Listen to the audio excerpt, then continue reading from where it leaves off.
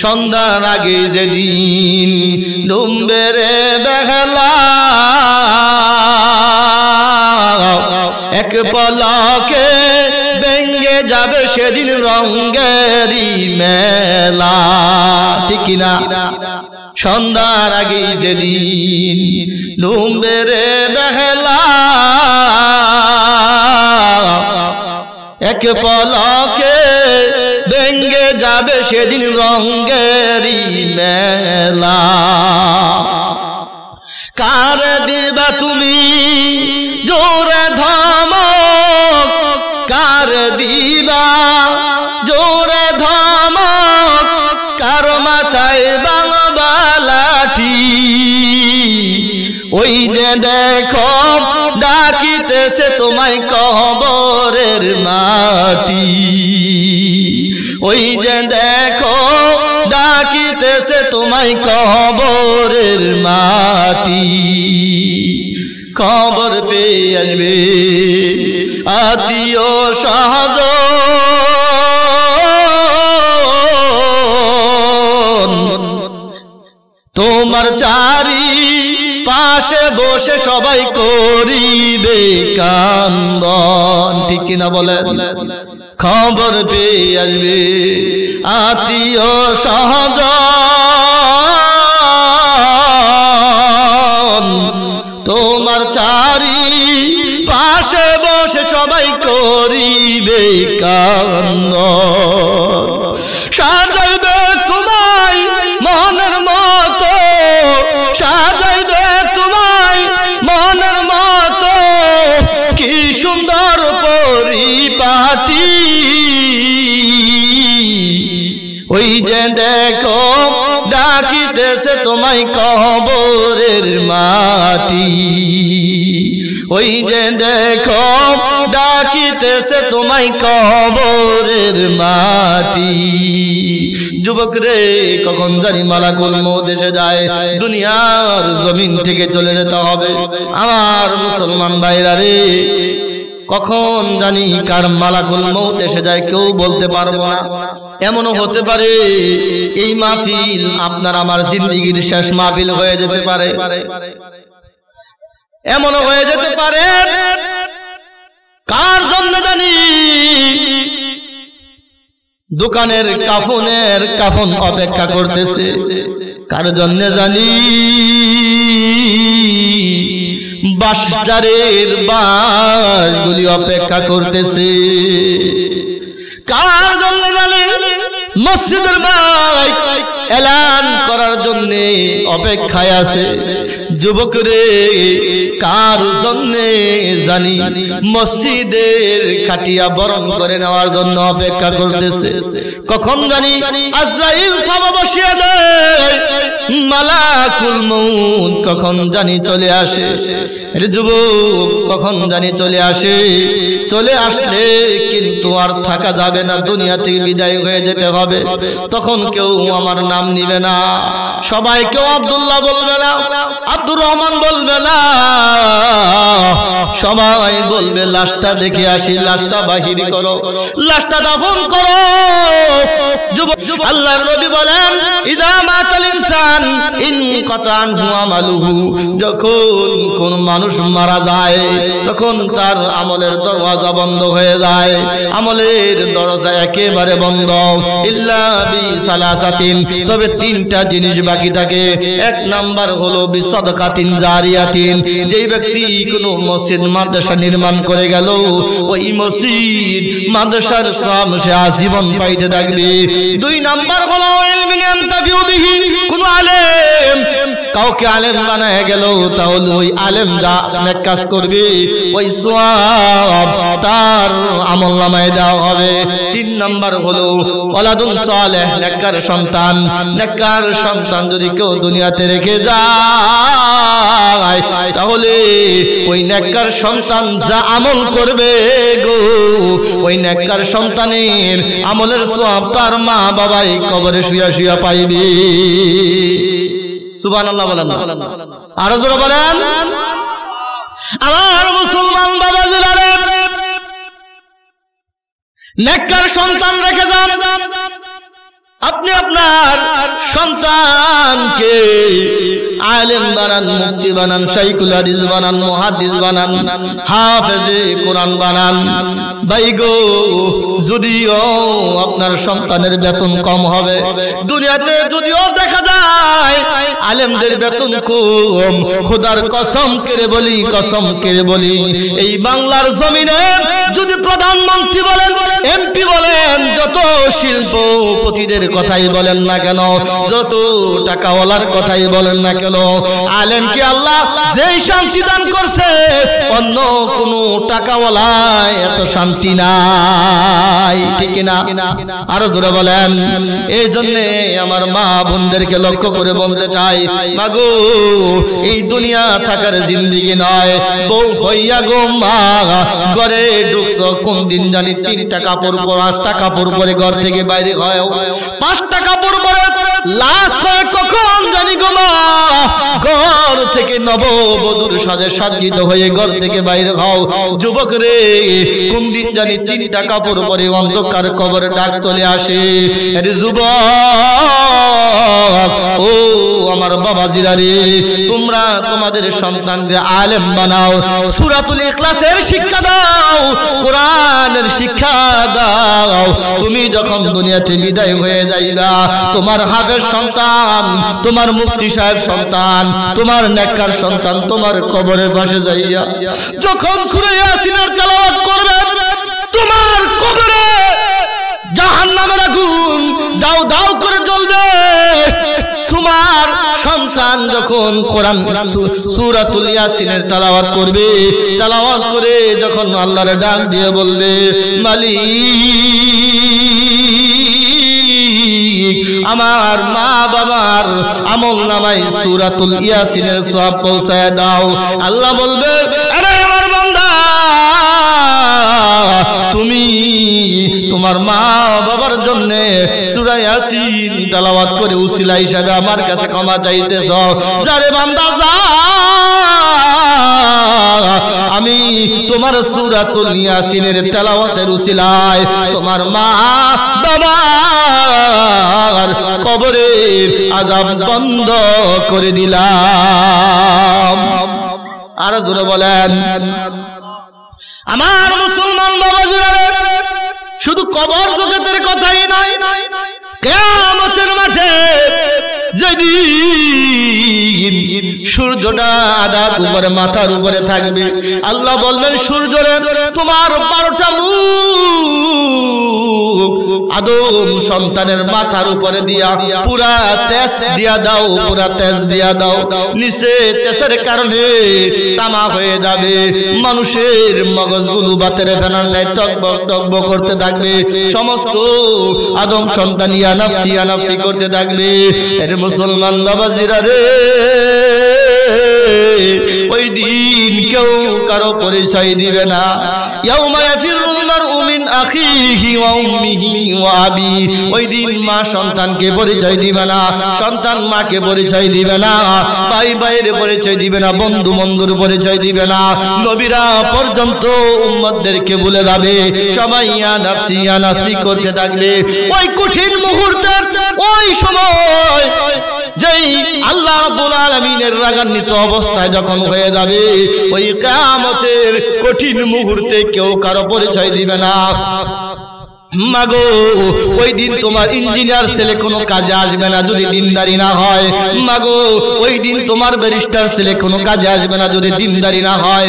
মাগো, ওই দিন তোমার এমপি মন্ত্রী মেম্বার ছেলে কোনো কাজে আসবে না যদি দিনদারি না হয়। মাগো, তোমার শিক্ষিত ছেলে ওই দিন কোনো কাজে আসবে না যদি দিনদারি না হয়।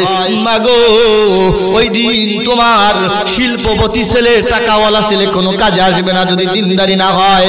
ওই কঠিন মুহূর্তে এক শ্রেণীর মা বাবার মাথায় থাকবে নূরের টুপি। সুবহানাল্লাহ বলেন।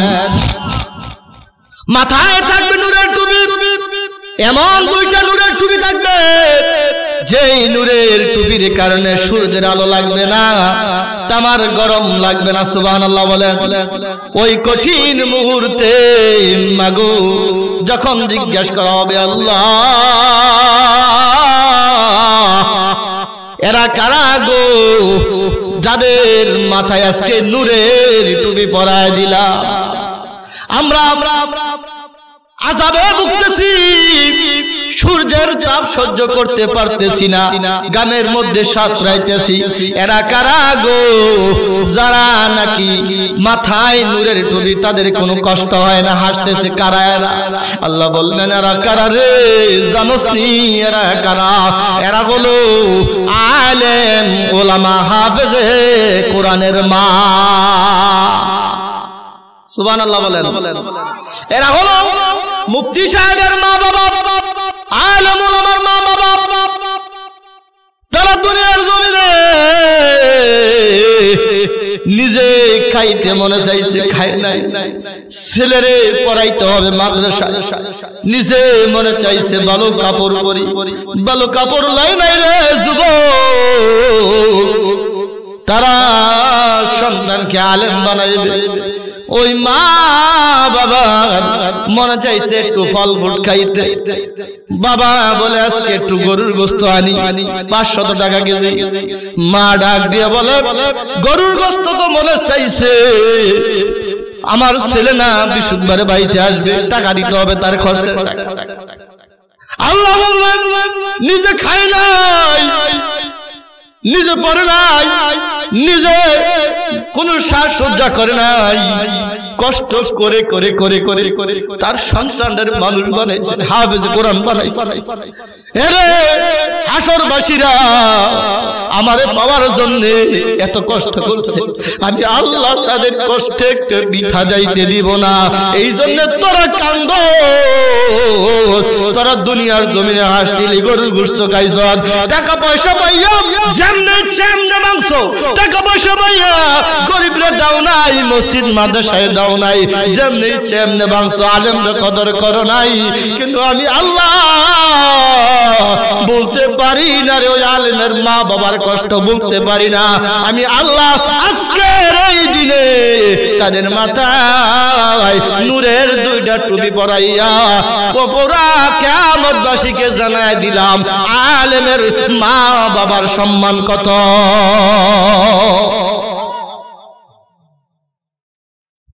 আমার ভাইরা, এই জন্য বলতেছি অনেক মা বাবা এমন আছে সন্তান যদি একটু নেতা হয় অনেক গরম দেখায়, সন্তান যদি টাকা পয়সাওয়ালা হয় অনেক গরম দেখায়, সন্তান যদি কোনো সরকারি চাকরিজীবী হয় অনেক গরম দেখায়। তাদের পাওয়ার কি? এই মাগো কিসের পাওয়ার দেখাও? তোমার আল্লাহর কাছে তো তোমার এই নেতা সন্তানের কোনো দাম নাই। যদি দিনদারি না হয় কয়দিন নেতাগিরি করবে? কোন দিন তোমার ছেলের মতো এমন নেতা তো দুনিয়াতে কত আগেই বিদায় হয়ে গেছে। তোমার ছেলে কেমন নেতা? ফেরাউন কত বড় নেতা ছিল, নমরুদ কত বড় নেতা ছিল, আবু জাহেল কত বড় নেতা ছিল। ওই সমস্ত নেতাকে এখন কোনো বেল নাই, তারা মাটির নিচে শুয়ে আছে, জাহান্নামের আসামি হয়ে গেছে। ঠিক কিনা জোরে বলেন? ও গো মা শুনে রাখো গো, সন্তান জন্ম দেওয়া সহজ, কর্ম শিখানো বড় কঠিন। ঠিক না বলেন? আমার ভাইরা রে, এই জন্য বলতেছিলাম এই কথাটা। সন্তান জন্ম দেওয়ার পরে যদি তারে দিনদারি না শিখান, সন্তান জন্ম দেওয়ার পরে যদি তাদের সুশিক্ষা না দেন, এই সন্তান যত আকামুকাম করবে, যত নেতাগিরি করে মানুষের পকেটের টাকা নিজের পকেটে আনবে, ছিনতাইগিরি করে মানুষের পকেটের টাকা নিজের পকেটে আনবে, বাটপারি করে মানুষকে ধোঁকা দিবে, তোমার শিল্পপতি ছেলে মানুষদেরকে ধোঁকা দিবে, তোমার পুলিশ ছেলে ঘুষ খেয়ে খেয়ে নিজের জীবন নষ্ট করে দিবে। ও মা, ওরে বাবা শুনে রাখো, তোমার এই সন্তানের প্রত্যেকটা খারাপ আমলের খারাপ আমল, প্রত্যেকটা খারাপ আমল তোমার কবরে তোমার আল্লাহ পৌঁছায় দিবে। আর কবরে আল্লাহ রাব্বুল আলামিন জাহান্নামের ফেরেশতা দিয়া তোমার মার দিবে। সন্তান জন্ম দিলেই হয় না, কর্ম শিখাইতে হবে। এই জন্য মোহতারাম হাজিরিন বলতেছিলাম, সন্তানদের আলেম বানান, হাফেজ কোরআন বানান, মুফতি মুহাদ্দিস বানান। এই দুনিয়া নারে যুবক, কোন দিন জানি মালাকুল মউত এসে যায়। তোমার সন্তান যেন তোমার জানাজার নামাজ পড়াইতে পারে, তোমার সন্তান যেন ওয়াজ মাহফিল করে মানুষদেরকে হেদায়েতের কথা বুঝাইতে পারে, তোমার সন্তান যেন ইমামতি করে মানুষের নেতৃত্ব দিতে পারে, তোমার সন্তান যেন হকের পক্ষে থেকে বাতিলের বিরুদ্ধে বলিষ্ঠ কণ্ঠস্বর হতে পারে। এই নিয়ত করে গভীর রজনীতে উঠে আল্লাহর ডাক দিয়ে বলো, আল্লাহ আমার স্ত্রীর গর্ভে যেই সন্তান আছে, মালিক রে এই সন্তানটারে আপনি দিনদারি বানায় দেন, এই সন্তানটারে আপনি আলেম হিসাবে কবুল করেন, এই সন্তানটারে 30 পারা কোরআনের হাফেজ বানায় দেন, যাতে কিয়ামতের দিন নূরের টুপির বাগিদার হতে পারি। এরকম গভীর রজনীতে উঠে আল্লাহর কাছে দোয়া করেন।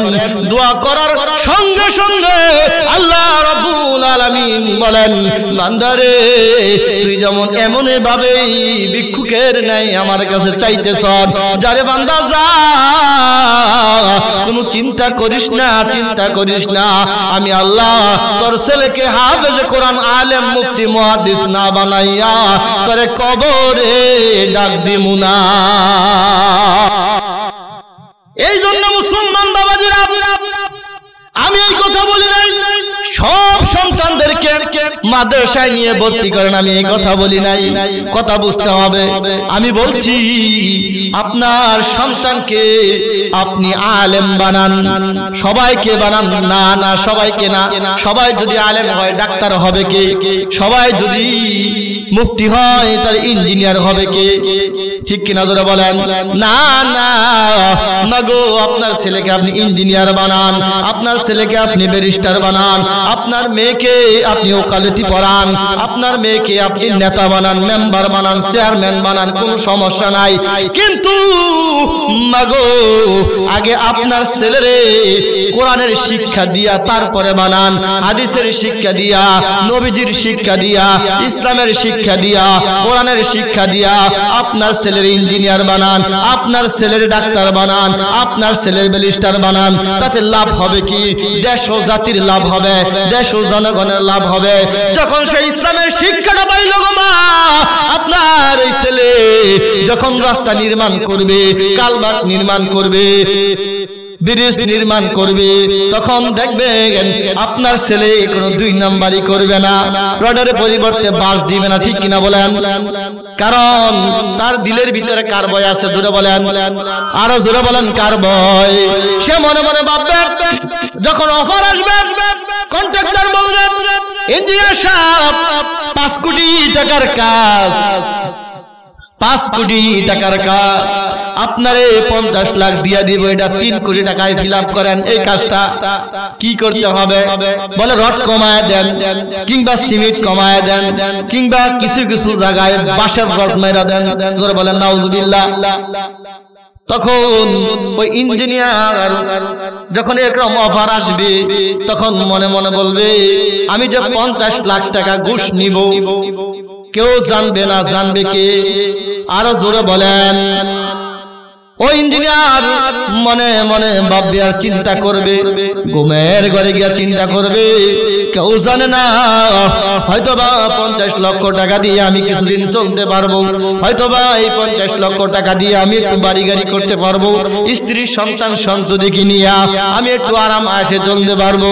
কিন্তু আমার চক্ষু দুটো বন্ধ হয়ে যাবে, আমার কবরে আমার স্ত্রী যাবে না, আমার কবরে আমার সন্তান যাইবে না, আমার কবরে আমার কোনো বন্ধু বান্ধব ওই কন্ট্রাক্টর যাইবে না, কোনো রাস্তাঘাট যাইবে না, আমার কবরে জাহান্নামের আগুন